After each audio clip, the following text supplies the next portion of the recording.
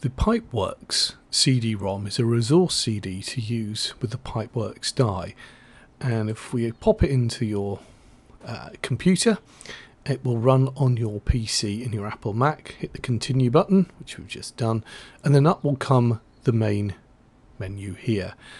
And I'll just quickly run you through what we'll find on it. So to begin with, we've got our backing papers here, and you've got 3 sections. So I'll just click on. So we've got if I show you the 2 here, we've got the main paper sections. There's 3 in here, and that's full color. We've got the tints, and then we've got some texture papers down here that can be used very nicely, as indeed all the papers can, with the 3D frame maker. So let's just click on and show you. So we pop on to there and then click to come to the main part of the menu here, and you can simply choose the paper of your choice and then print that out.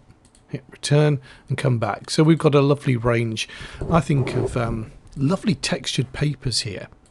Remember, although this is a resource CD for the Pipeworks die, you can use it in other projects as well, so it's not really just strictly for that.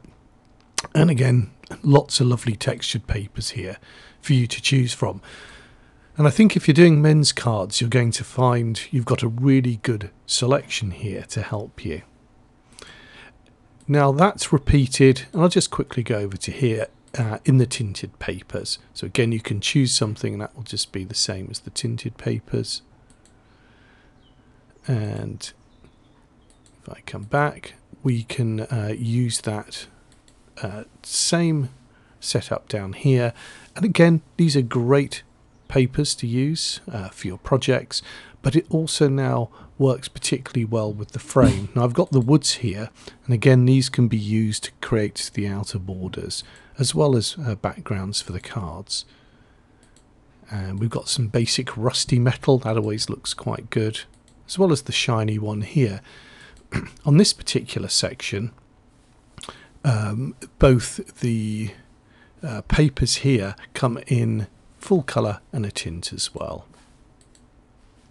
Now moving on, we've got some images here, and this is very much in the sort of steampunk era, and you can use these in various ways for your projects, and I've kind of sized them up to A5 and A6, and that's the sort of rationale behind that. And then just smaller panels down here that again can be used in your other projects. And there's a mixture here of sort of boys and girls, as it were. So something for the boys, something for the girls, and show you again something on the men here, perhaps a little bit more extreme. Okay, so that's the section there, and then in the sort of the genre of steampunk, we've got various objects that can be used within the cards as well. Again, as part of the resource CD, this works particularly well with the Pipeworks, with the die, but of course you can make traditional cards as well. So these are really lovely images to use as backdrops, or indeed the main feature for a card as well. And if we come over, we've got the next panel here, and these are the metallics, and these can be used with the Pipeworks CD, with the die, sorry. So you could cut it out of these papers if you want to, if you haven't got any metallic papers. The Miri board looks nice, but you do have a really good selection here, and they do look very effective when used in conjunction with the die. So I just click on, we've got a really nice, as I said, selection here of different colours, textures and styles. Probably best printed out on photographic paper to give it that shiny look, but you've got then at your fingertips these metallic papers you can use.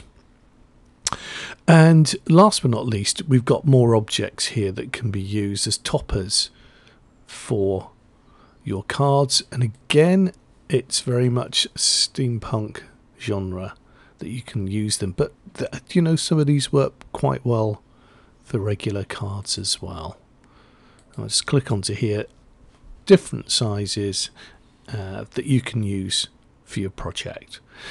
So summing up, this is what we would call a resource CD. There's lots of lovely things on it. It's designed to work, initially designed to work with the all occasions Pipeworks die and along with the 3D frame template.